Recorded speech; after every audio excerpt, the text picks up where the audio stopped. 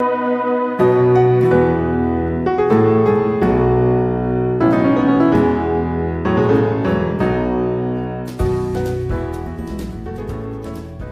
beyond ideas of wrongdoing and right-doing, there is a field. I'll meet you there.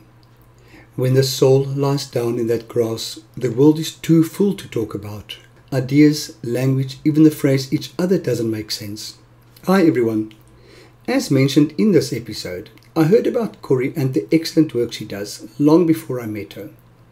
Once I met her, I immediately decided that I liked her. Corrie is regarded as one of the top therapists in the field of compulsive sexual behaviour in South Africa, which is, for obvious reasons, quite close to my heart. When I learned that she studied under Dr. Patrick Carnes, she virtually obtained saint status in my head. It took me a while to scrape the courage together to ask her to talk to meet me in the field. I am very grateful that she agreed though, and was seriously looking forward to get to know her a bit better. As you will hear during our chat, Corrie is a beautiful, soft and caring soul, whom I'm very grateful to introduce to you today. This podcast is supported by the first layer, the 12-step workbook on working through the 12 steps in any addiction in 21 sessions. There is also a 24-day step coaching and counselling program available based on the first layer. For more information in this regard, go to www.freddy.org.za and click through from the notices at the right of the homepage. This is Corrie's journey. Sit back and enjoy. Corrie, welcome to Meet Me in the Field. Thank you. This is a wonderful opportunity. I am very, very, very happy to talk to you. I was thinking about it. I've known about you for a very long time, but then we only virtually met. We met one morning very quickly when I was doing my internship, and you came to do dancing at the treatment center where you teach what type of dancing, or you biodanza. Biodanza. That's Let's start right there. What is biodanza dancing? Biodanza is a form of, it's music and movement coming together, and in that you there's no step that you follow, there's no sequence of steps. It's not an exercise. I find it sometimes easier to say what biodanza is not than to say what biodanza is, but it's basically dancing your dance, the dance of life that is within you. So whatever you feel, whatever you want to do on that sound, that's what you do on that sound. Yeah. And it's something that grows in us. It's as we connect more with our instinct, as we become more integrated in ourselves, we become more confident. Because if anybody would have ever told me that I would have done dancing, or that I would have been an instructor in dancing, I would have laughed. I would be so embarrassed. I would have. It was a blommetjie teen die muur geweest. I would never have done it. So it's one of the most. A friend of mine was talking. Is this your path or is it your medicine? Now this has been both my path and medicine. Okay. And once I had my medicine, it became, I think, my path. And where did you get to know about it? I was in a group therapy group for about 5 years, and we went twice a year on a retreat. And after one retreat, a silent retreat, I said to the lady, my therapist, I said, I'm left with the thought that I am pregnant, but it was in the Afrikaans word that we use for animals. So I had the words ek is dragtig. What a nice word, yes. Yes. For the English people, it basically means that you're carrying something. Yeah. I'm definitely ready to birth something. Yes. And quite on an instinctual level. And the second thing is that I need exhilaration in my life. And she said, I heard about this. I don't even know what the word is. I think it's something with bio and dance or something. And so I joined a group, and it was... in those years, it was in the northern suburbs in Bellville area, Durbanville area, and when I stood there on the dance floor, all my stuff was there with me, and so I've learned to move with music through stuff. Okay. Been very healing for me personally. So yes, that's where we met, because I then became an instructor, and I was using it in treatment centres for the patients to connect with feelings. So that's the first time that you met. I remember in that treatment centre, I was invited with the clients to do body stress release. Right. And I was so embarrassed, as I would be with biodance. And I said, I don't want to do it. And then I thought afterwards, Freddie, open-mindedness. But I asked to be at the back of the class where the clients couldn't see me. And I'm so happy that I did that. Yes. So it's normal for people to do biodance to be very self-conscious in the beginning. Yes, absolutely. Because you think everybody is looking Yes. at me, and they know how insecure I am, and of course that's all the stuff that's in our heads that's got to do with us. It's got nothing to do with anybody else. Yeah. Okay. It's like I always say to people in fellowship meetings when they say they're too shy to speak. I said, no, frankly, let's be completely honest. We're also in our own heads while we're sitting there. Nobody's really listening to you. Yeah. You can just shoot your mouth off. Yeah. The odd one might catch something and reflect back, but there's nothing to be embarrassed about because nobody really listens to you. Like it's okay to dance as you wish because nobody watches.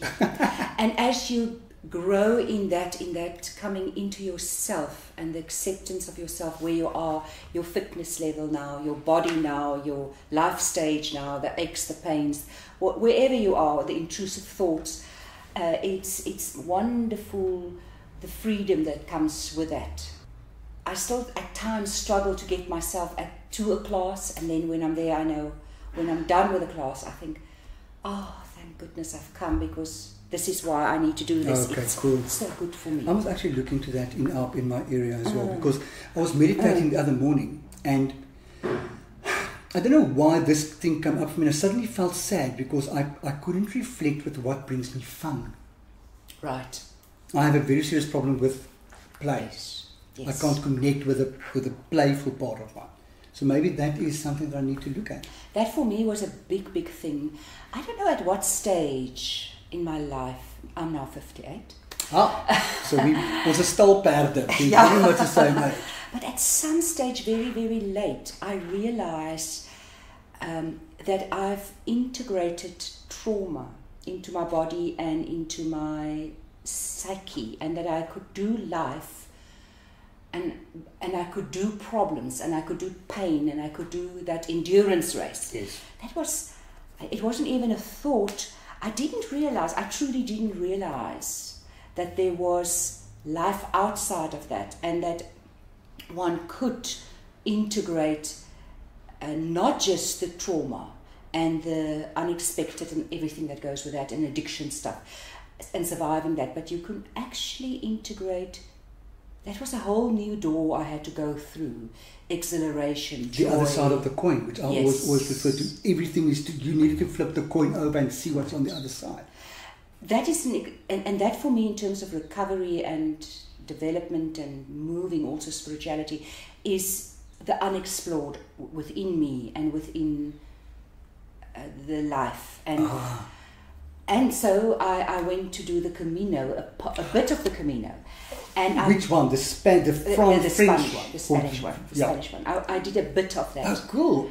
I had an interview with a client the other day. Who did that? Specifically on that. I'm still looking for somebody who's done the Hajj to talk to me about that. Yes, that I haven't done. Yeah, so I'm looking for. So if you know of somebody who did the Hajj and they're willing to talk to me, let me know. Yes. I'm looking for somebody.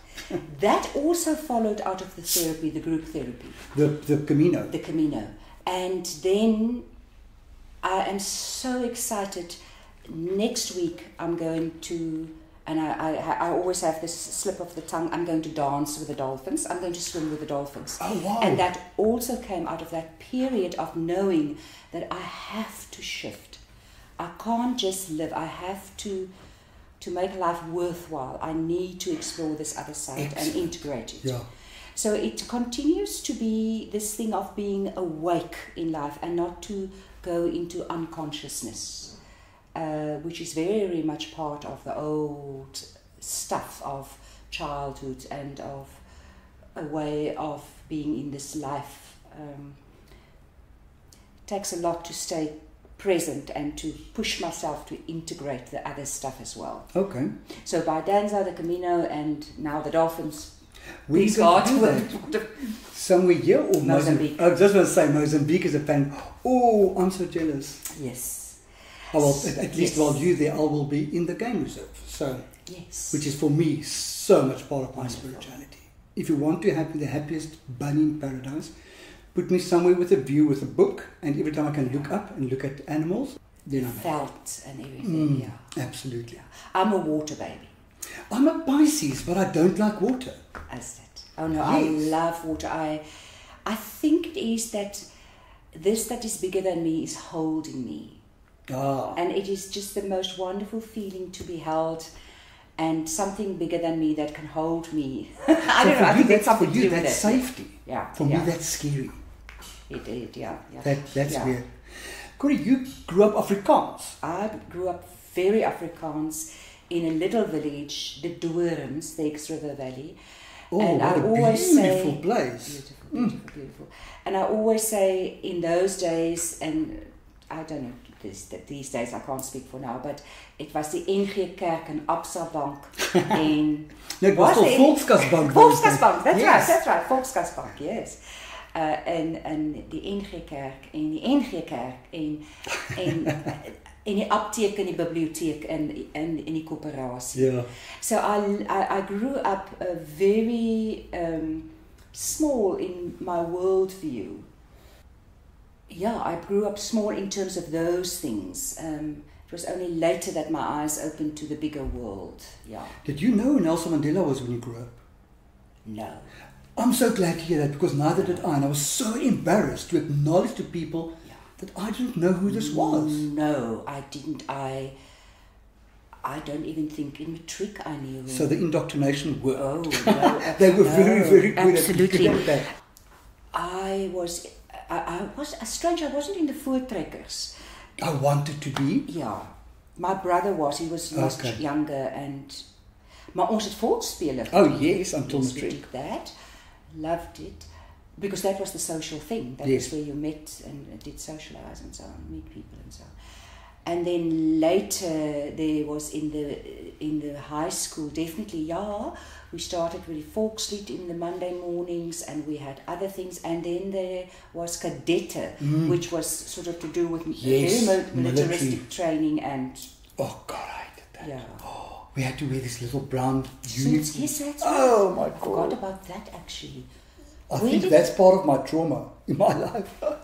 Just my body language while I'm doing that. I'm holding my head and basically in the fetal position. It's just that most awful thoughts about those things. I don't know when I heard at university there was the opstande, there was the riots, and it was that was when I became aware of the world is a little bit de mekaar. The world was really shaking and moving. Why do I think you studied social work? Yes, Yeah, in somewhere here. Stellenbosch. Stellenbosch. I Okay. started my pre-grad at Stellenbosch and my honours, and then later did my UCT, my master's there. Okay. So you grew up in Ingeko. Yes. Did religion resonate with you? Very much. I think because I grew up in a home of alcoholism. My father, who was my mentor and with whom I had a very strong attachment,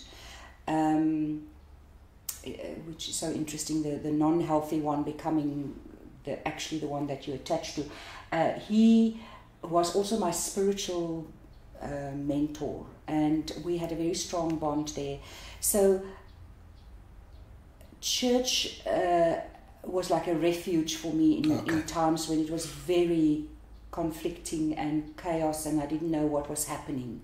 So it was very important in my development. So it was a safe haven for you, sorry. For me, definitely, yeah. I think something that... So I think it's wonderful if that can be it. Yeah. Excellent. So I didn't have the negative responses to church. I've never been the rebel because I was the good girl. I was the little social worker. As well. Yeah. It was only much later that I started to, actually much later, that I started actually veering off and exploring different ways of expression of spirituality and, Because the feeling I'm getting as I'm sitting in your consulting room is, what will be the word? I see scented candles. I see I love that statue, by the way. So I get the feeling your spirituality is not based in religion at the moment. No. Am I correct? Yeah, absolutely. Okay. Absolutely. And what would you say it is based in? I went through a divorce in 1996, 1997, and I think it was so traumatic for me that, separate from my father's death, my divorce was because I loved the man, and there was alcoholism, and it was such a...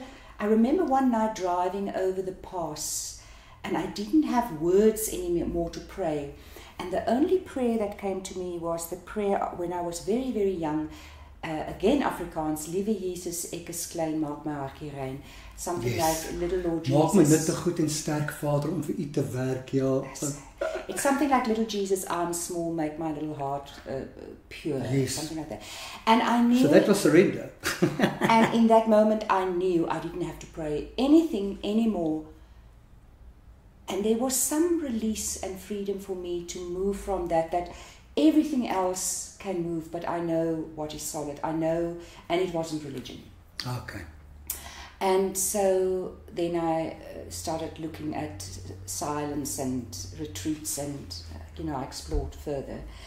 So where I'm now at this stage is at a very comfortable place in myself, and I'm also out of church. I cannot, and I'm not angry with church. I'm not at all. I just feel there needs to be a new season, and I'm waiting for that. Oh, cool. The integration again will have to be in a new season, but I'm very comfortable where I am now. Yeah. And so I suppose when you say, if you look around, it is not a one specific thing expression. It will have to, the next will have to evolve. You said something really interesting earlier about the unknown, the unexplored. And one of the conversations I had on here was with, and I call him the 76er, because of the fact that only 24% of the universe is apparently known. The rest is stuff like dark matter and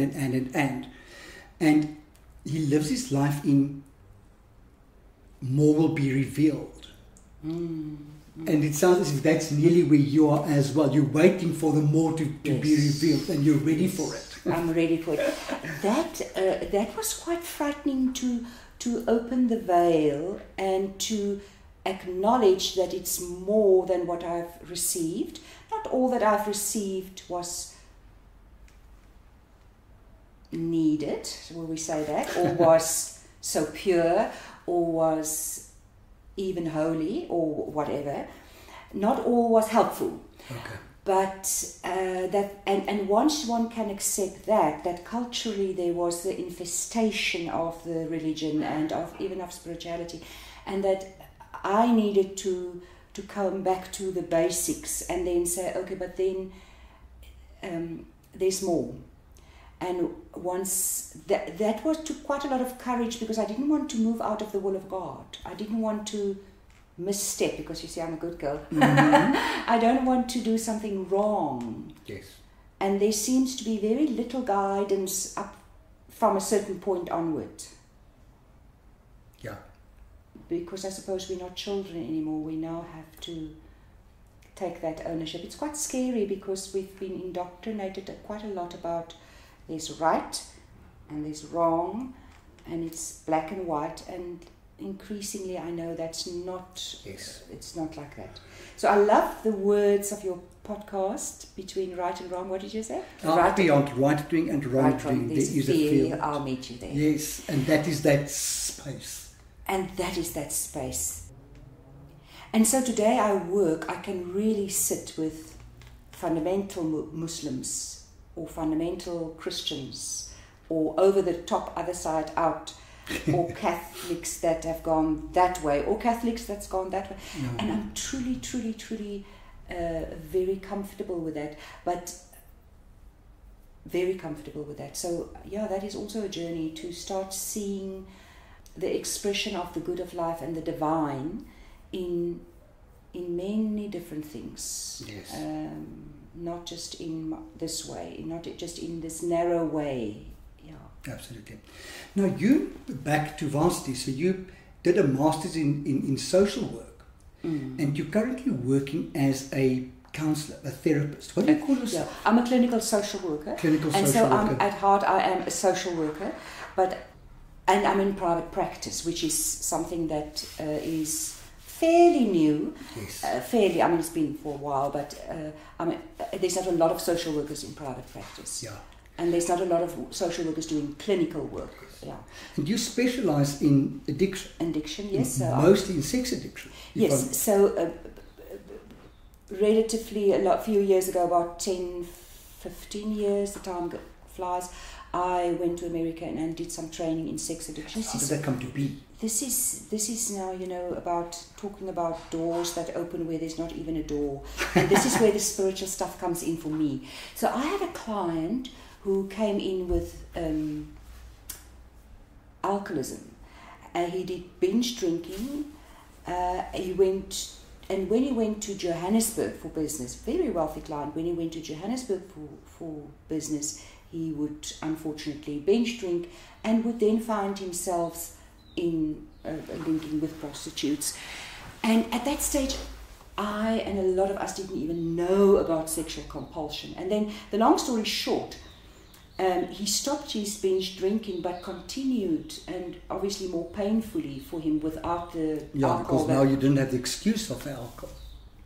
That continued, and that was mesmerizing. And then he found Dr. Patrick Carnes on the web, and Dr. Patrick Carnes is sort of the father of sex addiction. Absolutely. And he, because he's wealthy, he went to America, and he came back and he said, "Corrie, I can now make a long story or short story. You have to go for this training."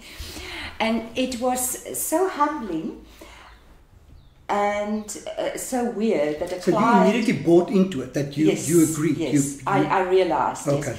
And Dr. Carnes in training talked that our clients are just ahead of us all the time, because the field is exploding so quickly that if just when we think we've caught up, the technology brings new stuff. And so I felt a little bit, it was a weird thing for me, but I just knew it was the right thing to go. And so I went, and I came back and I did training of therapists for this field, and I continued to do that because it was such a blessing. But within 3 months, my life and my practice completely changed very rapidly, to about 80% of my practice became around sexual compulsion and sexual... As a woman therapist 15 years ago, specialising in sex addiction, surely that must have been frowned on? Or not? I don't know what... Or am I just being a conservative Afrikaans in my own? I have a very... Because I think, this is now my story, what that I've got in my head, my narrative that I've got in my head, whether that's true or not. Because I had such a good relationship with my father, and because my father had his own issues and his dark issues, I am very comfortable with men with problems. Okay. And because I'm not a sexual object, whether that's in my mind or not, my narrative is that I'm actually not available.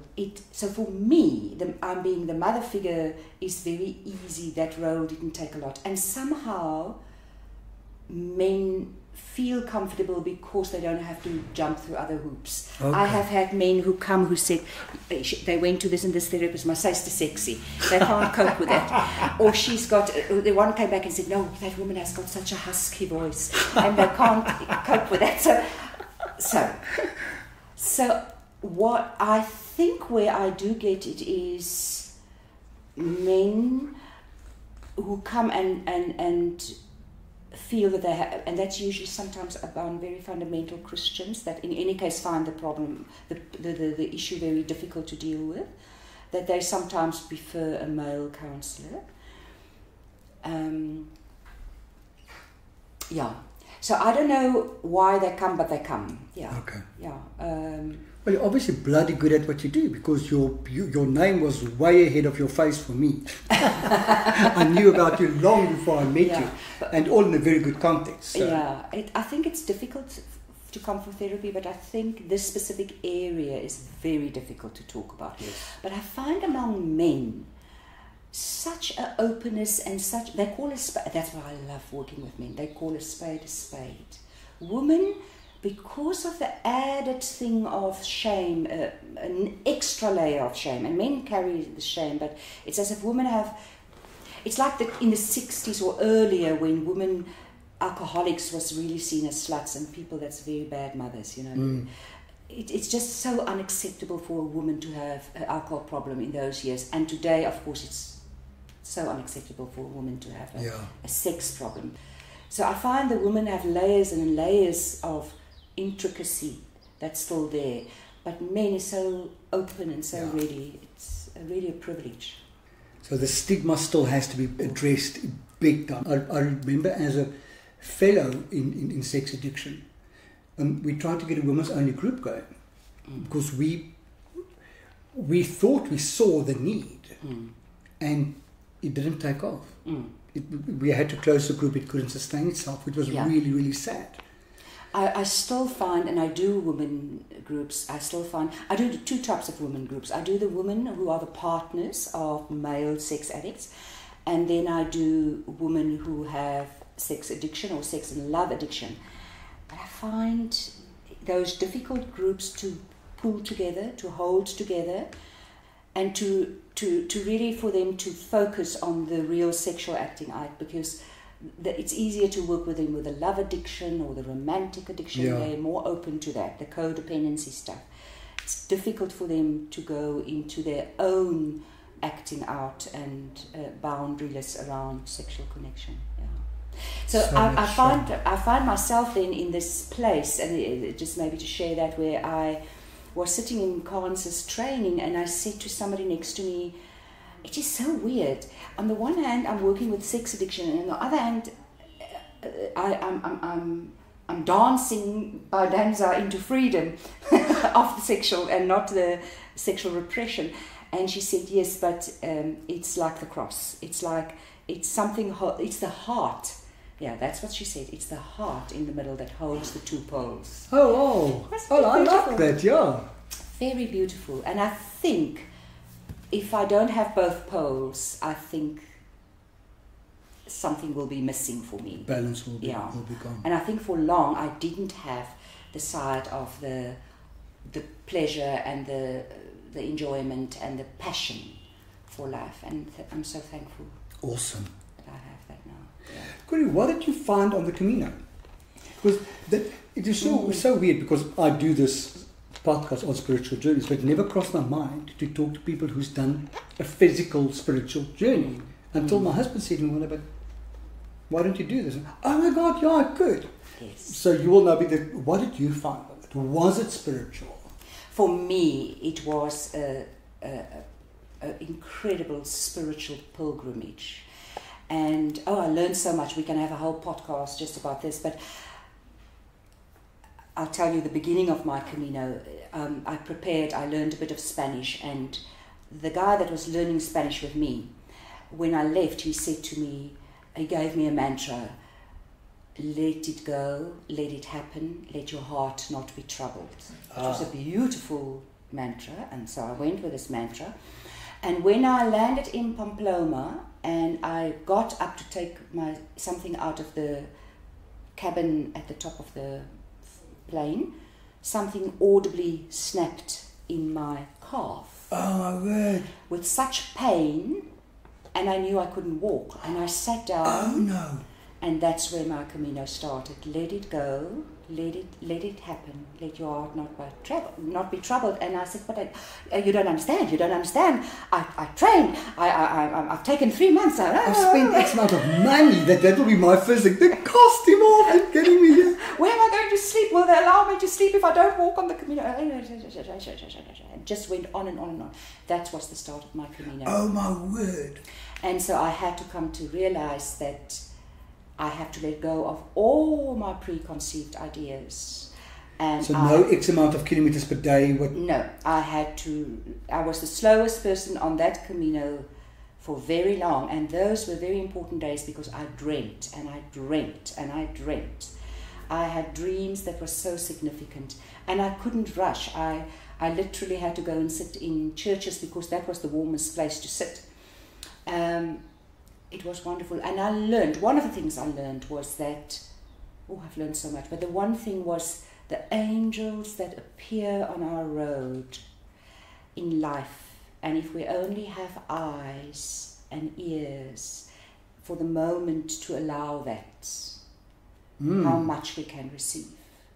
And then another thing I learned is that you can complete the Camino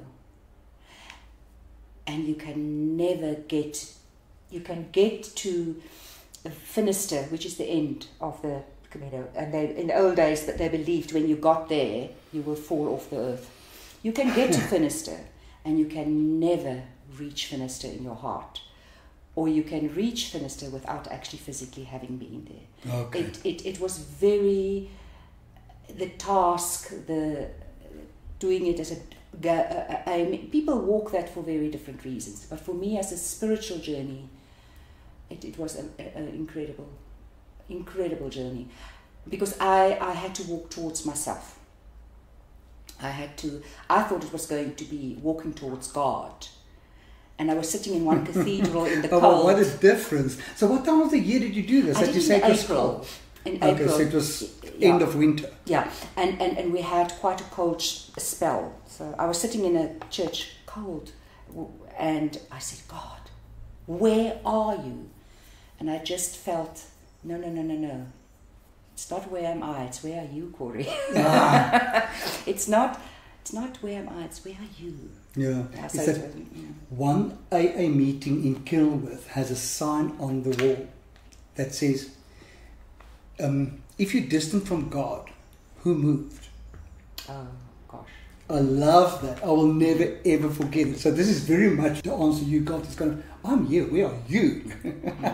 Fabulous. Today I see you. The picture that I have of you is this amazing person who gives so much to the recovery community in Cape Town. How do you see yourself spiritually today? You know, if I just, thank you for that, and it is true, I need to acknowledge that. The other thing is, so much has been given to me. I could not have planned going to America to study. I mean, so I have received so much that there was grace, so much grace, so much that I have received that, and in my work, I'm so inspired, really inspired. So yes, I give a lot, but I receive a tremendous amount. I also don't have kids, and I think that has freed me up to yes, it can go into the negative, overwork and not living and all that stuff, and just working. And I'm very so how will the two Yorkies feel if they hear you don't have kids? They will feel very Make sure they don't listen to this podcast. yes. And they do get me out, hey? They do, because they demand their walks. Oh, fabulous. Good, I'm glad to hear. They're part of the healthy part, yes. Awesome. And they hear all the stories. And my cat is also a therapy cat. So the amount of sessions he's been in, and step work with sponsees. Yeah. He just lies on my lap and listens to another step 4. And I think, oh my God, the trauma that this cat is getting through all of this. I always find it interesting how the dogs respond, and who they choose to show love and affection. Because of course we will know our animals when they give a bit more, or when they are especially connecting. Yeah. I always find that Tyson has the thing that he will lie on my lap, and when a client cries, he will jump off and go lie with the client. Except for one client, a male, an alcoholic male who came in, and from day one, he lay on his lap. He loved that man. And one day the man walked in and was in a very bad mood. And Tyson walked in, he sniffed him, and he jumped on my lap. And the guy said, even the cat doesn't want to be with me. Even the cat don't love me anymore. Maybe this is such a good idea to have the cat in the therapy sessions. But Corrie, let's end here, because I get the feeling we can sit and have a cup of tea and chat until late night. But this is awesome. I really appreciate you chatting with us. And please keep on just doing the amazing work that you do. Thank you. And I'm starting to think maybe I should talk to you about taking me under your wing. Or at least to get a date for your dolphin swim. I'm afraid of water. Corrie, enjoy your dolphin swim. Thank you. And may that just add another level to your spirituality. I think that they are such amazing animals. Yeah. To connect with them, oh God, I'm so jealous now. Yeah. It took you a few years. Why so many years? I'm slow. I've got the desires of the dolphins, but I'm really a whale. It doesn't matter how slow you are, you're still further than the guy lying on the couch. I love that saying. Look after yourself. Have a wonderful afternoon. Thank you. Thank you. Bye. I find Corrie to be such an inspiration. She's surely had her share of hard times in her life, but she is an incredible example of someone who decided that she is worth the hard journey into healing. During our chat, I got the feeling that Corrie has come to embrace both the dark and light side of her being. She has learned to walk through the dark, nearly befriending it, to see what she can learn from it, and then, when she comes into the light, she has the experience of the dark to enhance the light. If you want to know more about what I do, please feel free to connect with me on my website, which is www.freddie.org.za, or find me on Facebook at either Meet Me in the Field, or Freddie Counselor, or Freddie van Rensburg, or on Twitter at RensburgFreddie, or Instagram at Freddie Counselor. Remember that Freddie is always spelled with an IE at the end. I want to thank Corrie for her time and for sharing her journey with Meet Me in the Field. Thank you for listening. Be safe. Bye.